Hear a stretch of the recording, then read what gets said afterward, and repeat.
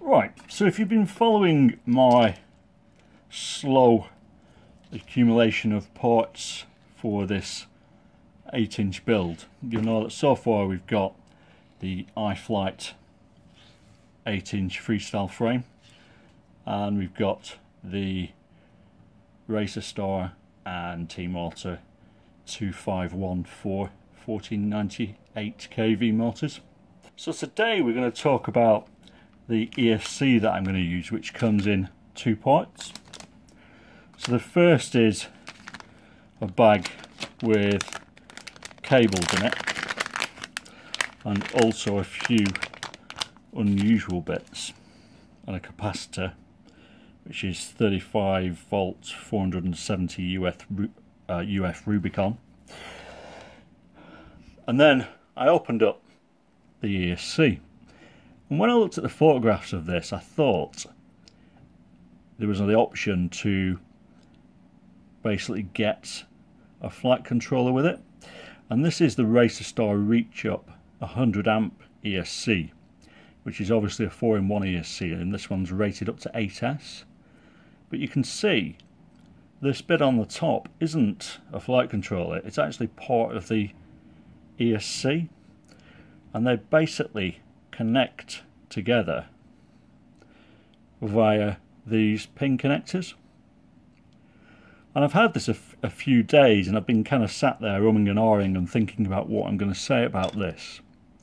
So let's just talk about the ESC itself, the main part.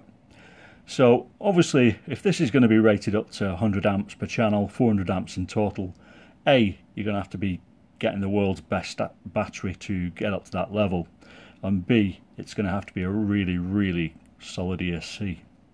And initial impressions of this one are that it's probably going to last to the capabilities that they're claiming. If you notice, we've got this completely flat back, which is always nice, and this back feels like aluminium. So essentially the whole bottom of the ESC is one giant heat sink, and then on the top you can see the usual business, and we've got two analog current sensors here, and this guy is obviously BL32 up to D-Shot 1200.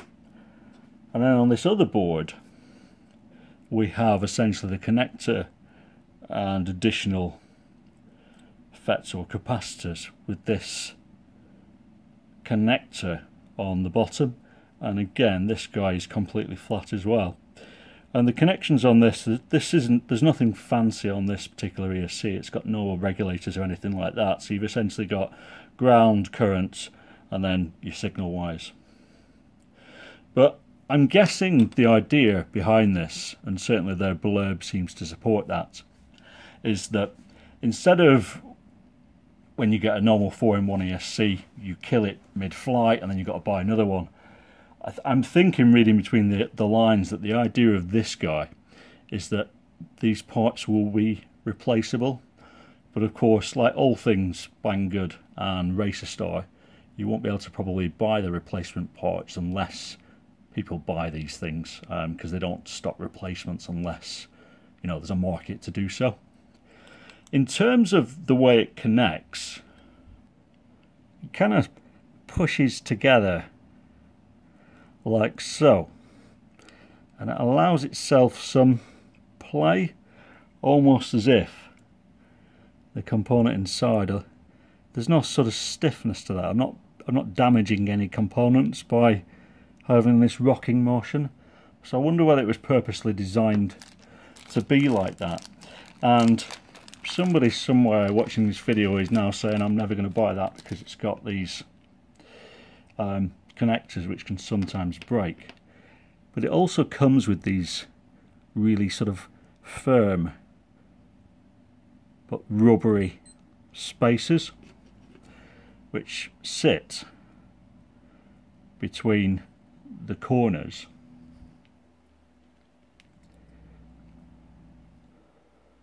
and when you clamp down there's no sort of play in it, but there's still a little bit of vibration dampening, so hopefully you're not going to end up breaking the connector. So the whole thing looks like somebody's actually thought about how this thing should work and how it will actually survive in practice. And this is all off the top of my head. I mean, of course, what I'll be doing, like always, is putting this into my build and then letting you guys know if it survives or not. But I don't know what to make of it. I love the flat bottom, and the bottom part feels really solid and chunky. This top part, I can only presume, exists to give additional capacitance, but also to allow this flat bottom. And I don't know whether I like it or not, if I'm entirely honest. It's just different, and I think without putting it into a build and seeing how it fits together, it's going to be really hard to sort of give an honest opinion on it. I mean, if I take this iFlight frame, I'm going to have tons of space in this guy with its 35mm standoffs to run this and a flight controller on top.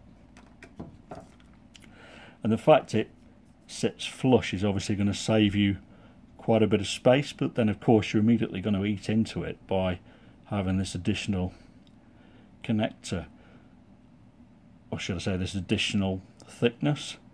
In terms of the connector, I'm not really worried about it, because it feels like if you get this guy in and you build your stack well and you really tighten down before you go up into your next layer with your flight controller, I'd imagine you'd really have to be going some to break this, or you'd have to be really unlucky to break it. And if they do sell this top portion, then it should be pretty easily repairable.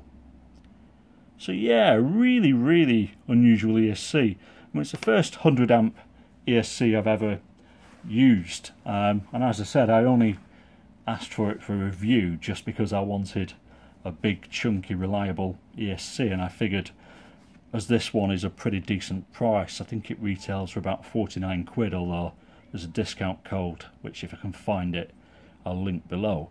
But at that price there isn't a huge amount to touch it if it reaches its rated 100 amp, and it certainly seems to feel like it should do. So I'll be sticking mine in my iFlight 8-inch frame, and I haven't spent a huge amount of time thinking about what I'm going to do with this guy yet, because I'm sort of just getting my components together. Because the ESC is rated up to 8S, I'm kind of tempted to do what somebody mentioned, which was to basically join two 4-cell batteries together and create one bigger, in this case 8S battery. But at the same time, I think it's going to be overkill, and the motors on this guy I can't help but feel would be much better at home either on basically a super powered 6S rig, or, you know, running 4S with a big battery and using them for long range. So I'm sort of between minds as to what to do.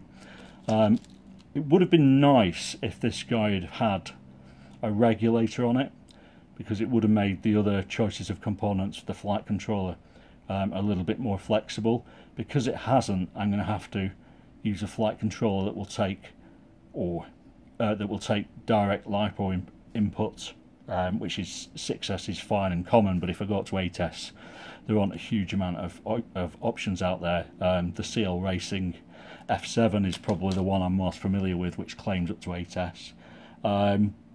But I'm then going to have to run all the other components, cameras and VTXs, etc., off the flight controller, because none of those components are rated for 8S. So the 8S thing seems like it might be a little bit of a bugbear, but at the same time I kind of fancy it, so we'll have to wait and see.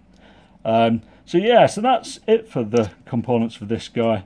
As I said, flight controller, I'm probably going to go CL Racing F7 or possibly the Matek one. VTX, etc. I'll probably play safe and use a 5-volt one so I can run it from the flight controller. And let's see what this guy comes out to be. Probably in the not too distant future I'll have some sort of build or build overview, and then we'll see how this guy does on 6S and 4S, and possibly if I get round to it, and build my own packs, 8S. So that's it, guys. Review of the Racerstar Reachup 100amp ESC, which initial thoughts are, if you can live with this connector and the sturdy rubber soft mounts it comes with, could be a really good option for superpower quads. Cheers, guys. Thank you. Bye bye.